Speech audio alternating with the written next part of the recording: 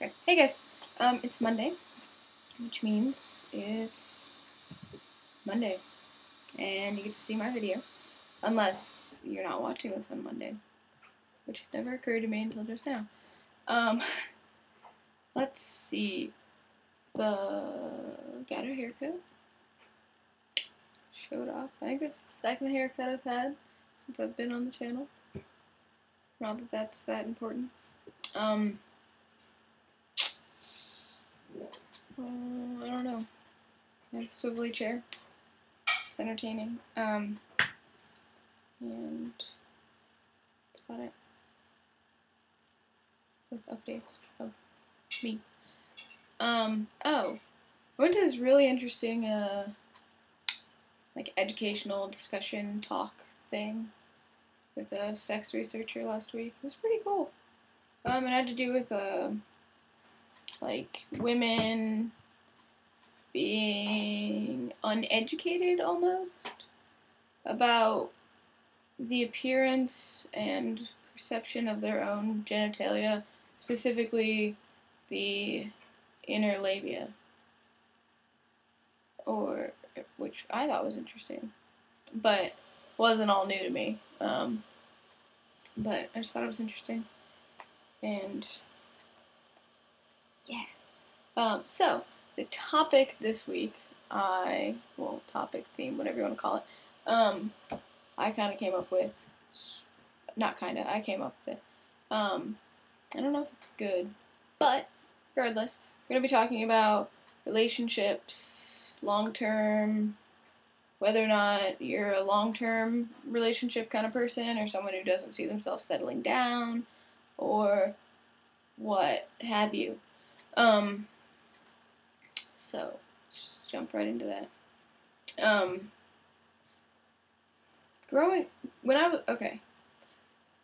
feel like when female, how do I say this? I feel like as girls are growing up, there's like this want to get married and have kids, and that's like the norm. But I never really experienced that when I was growing up. I mean, before I even, questioned my sexuality or my sexual orientation or anything, before any of that became apparent to me, I never thought about being with someone and being with them for the rest of my life or having kids. Having kids, not something I want to do. But just the idea to me was kind of out there and not really something I wanted. But I think now that I'm older and I've actually dated and whatnot, I could see myself settling down with someone. I don't know that I could ever see myself having kids, but I don't see myself as a single person for a long period of time. But at the same time, I don't know that I could spend my life with someone spend the rest of my life with someone. 10 years seems like a really long time to be with one person. And I'm 20. So, that just seems like a long time. I'm still figuring it out. Clearly, I'm not to the point where I want to settle down. But I like the idea of it. I like the idea of, being with one person for the rest of your life. But at the same time, it's like, man, you're with one person for the rest of your life. Maybe it just takes the right person to make you see it and really want it. And know that, yeah, this is what's right, I don't know. I guess I'm still growing and evolving in that area of life, which is totally cool because I'm only 21. So yeah. I don't know if I'll be with one person for the rest of my life, but I'd like to think that I could. as unsure of that as I sound. I'm sort of more sure than I don't know. I don't know. But it could be cool to be with someone. You know, because then there's like, you have a house together and you live together and you experience things together. But then I think about it and I just keep getting to the same point where it's like, man, one person. Not that I'd want to be with multiple people at the same time by any means. That's not my thing. But I find that I get bored after a while in relationships. Even after like a year. What's 20? Like, my parents have been married for like 25 years. I'm sure they're bored of each other. Like, they're considering getting a divorce. Like, how do you keep it interesting and want to? It's just got to be that person. That's what I've come to. I'm glad we could come to this realization together.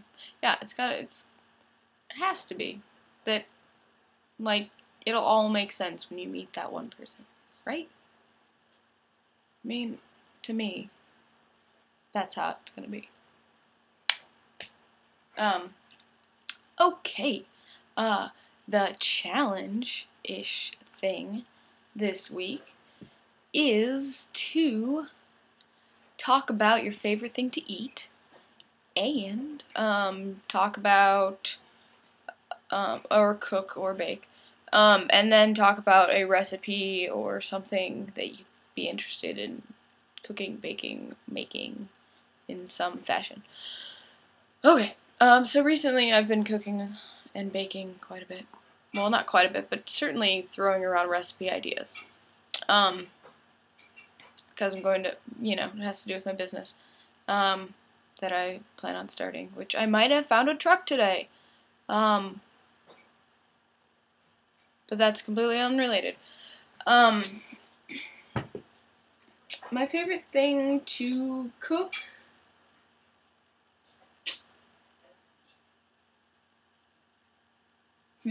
I really like lasagna. Oh, gosh, I haven't had lasagna in years. Not years. Yeah, years, actually. It has been multiple. It's so tasty and awesome. I really like cooking chicken as well. I'm good at that. Chicken's easy. But I like things that are, interesting. I baked this cranberry banana bread the other day. Shit, was it good. Like, whoa. Gluten-free. You couldn't tell. It was just so awesome. And, like, the balance of the sweet banana and, like, the spicy cinnamon nutmeg with the tart cranberry. Perfect.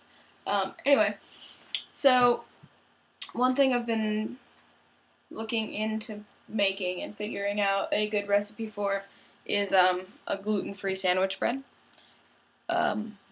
Just gluten-free breads in general, and things like that. Because I have to figure out good recipes for my future business and what works and how to make it before I actually get into it and have no idea what I'm doing. So I'm trying to figure all that out first. So that's what I'm working on, recipe-wise, which should be good. I mean, I think it's going well. And like I said, I might have found a truck. How cool is that?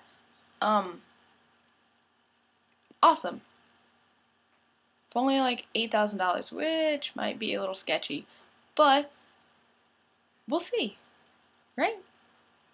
Never hurts to ask. I feel like I should have tea or something to go along with my talk. I normally have tea, but instead I substitute swivelly chair to occupy my ADHD-ness. And I have glasses on today. This doesn't ever happen, but I'm at a good angle with sun and light, so there's not much glare. Unless I go like this, or like that. Anyway, this has been Mondays with Molly. I like that my name and my day of the week both start with M. It's fun. Got nothing else for you. See you guys next week. I hope it's a killer week, and you have a great day, and great everything. It's gonna be fucking cool. Oh, and spring. Hell yeah. Happy spring. Oh, and happy April. It's April Fool's Day. I could have pranked you all. Damn. Well, missed that opportunity, I guess. Anyway, it's long enough now, and this is me, being goofy. Hope you guys enjoy. And don't be afraid to stop by and say, hey, I'm pretty friendly. Cool. Have a nice week. I won't talk to you guys later. No one ever talks to me. But I will talk next week and stop rambling. Bye, guys.